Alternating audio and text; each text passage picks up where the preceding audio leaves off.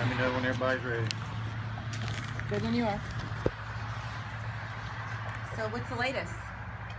Well, first of all, let me thank you all for coming out. Obviously, this is the 1-year anniversary yesterday of the disappearance of Myra Lewis from North Madison County. My office, as well as the FBI Jackson office, continue to receive and investigate leads that we receive daily. This is a case that we all wake up to every morning and go to bed to every night. We've continued our investigation for an entire year. At no point has this investigation been closed. It's been active the entire time. There are days when we get leads, there are days that we don't. Obviously, when you don't have new leads to go on, it's perceived as being closed, but I can assure you at no time is this investigation closed.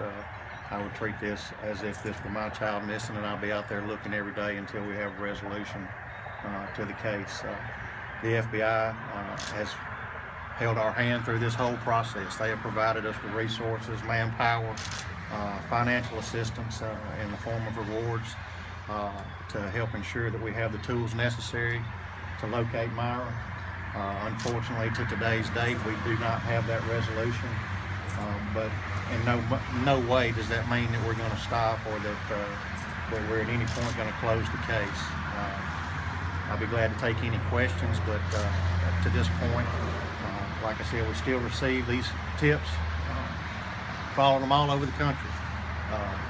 Connecticut, Washington State, Florida, Arizona, we've checked them all with the assistance of the FBI and their agents. So we haven't gotten the resolution we want, but we've not given up. I'll take any questions you may have.